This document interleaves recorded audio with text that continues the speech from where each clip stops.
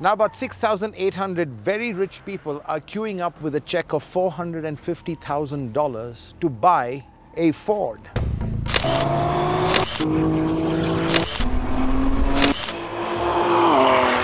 Now we all know the blue oval sits on the bonnet of some very humble cars like the Figo, Icon, EcoSport, but the car I'm about to drive today is no ordinary Ford. It's the iconic Ford GT, which has a reputation of slaying supercars. And I'm going to find out just how quick it is on track and then the road.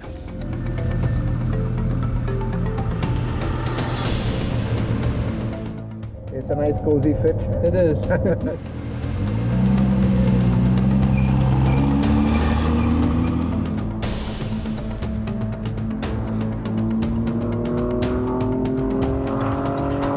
Fourth gear on the straightaway, back to third. Okay, it's going to tighten up, so watch your speed.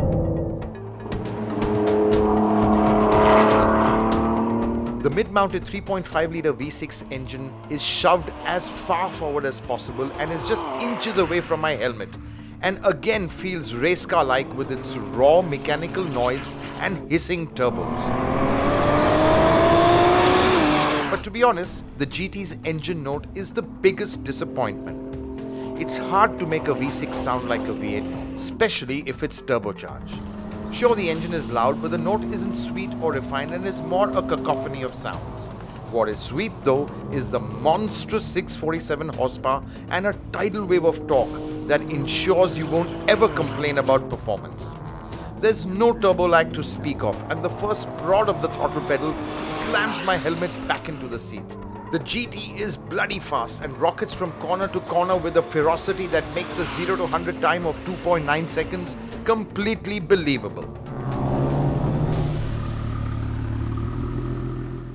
I'll just be on call. Have Chuck give me a phone on the radio, and I'll come run out of it. Just completely insane. Yeah, we literally had dropped for our last lap. Can't imagine a car can go so quickly on a track. Oh, I'm just blown away. I think my kidneys are somewhere, my brain is somewhere else, all those G-forces. Oh, I don't think I have driven any street legal car so quickly. In fact, this car should be illegal.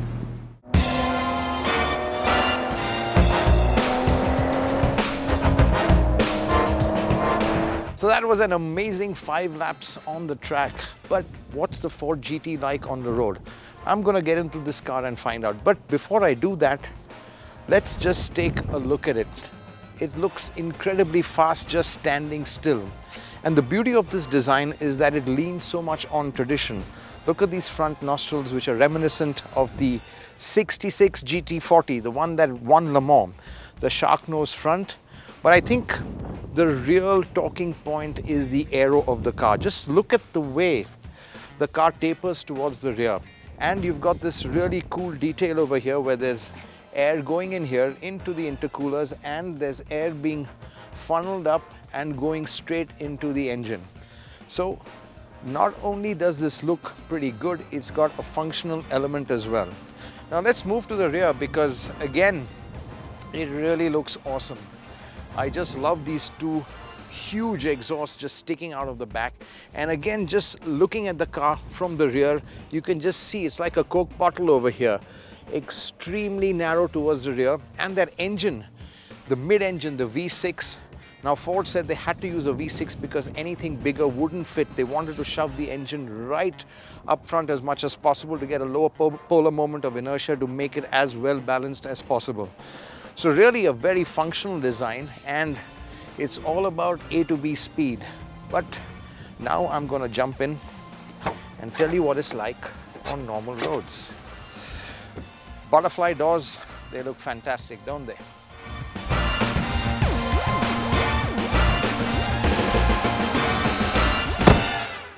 So the cabin again is really very functional. It's really very business-like. The seats, they don't even slide forward because Ford didn't want to have that extra mechanism because it would have compromised the cabin space. Instead, what happens is that the steering wheel comes to you and even the pedals move closer to you. So that's the way drivers can get comfortable.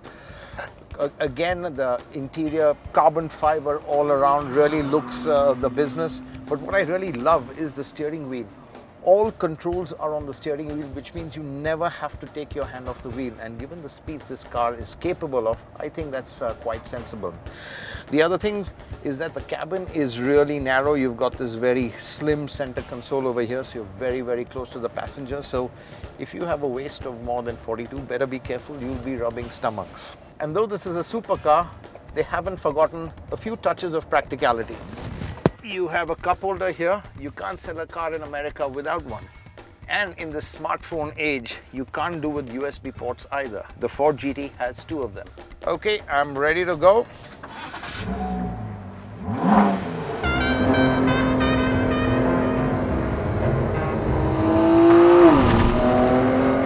Toggle the thumb wheel on the steering to sport or normal mode, and the GT suddenly rises 50 millimeters, preparing itself for the world outside a racetrack.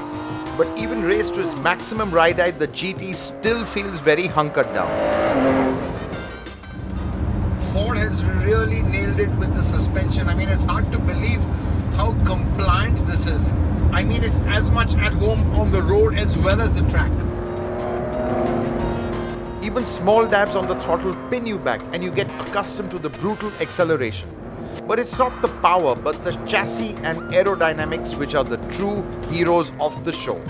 The hydraulic steering has a seminal feel. The steering is just unbelievable. You've got that old school hydraulic feel. It's quick off center, it's sharp, it's absolutely precise. You can place this car exactly where you want it to go.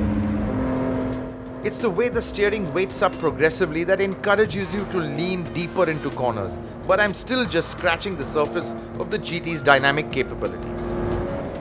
I mean, it just dives deeper and deeper into corners. You get so much confidence with every kilometer. The fluency with which it changes direction lets you build up a joyful rhythm that makes driving the GT an absolute delight.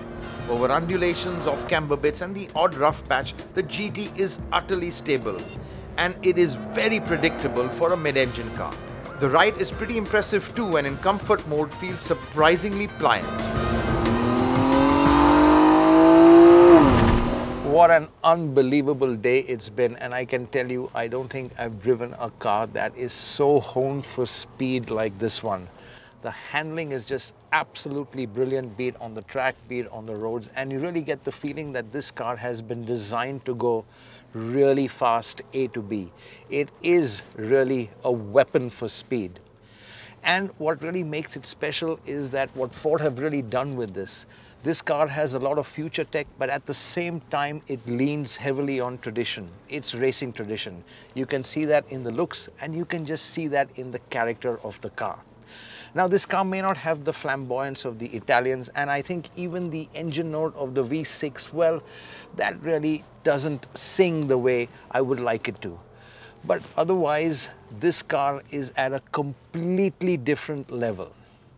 And just to end on a bit of a sad note, this car will not be made in right-hand drive, which means even if you can afford it, you really can't have it in India. So, dream on.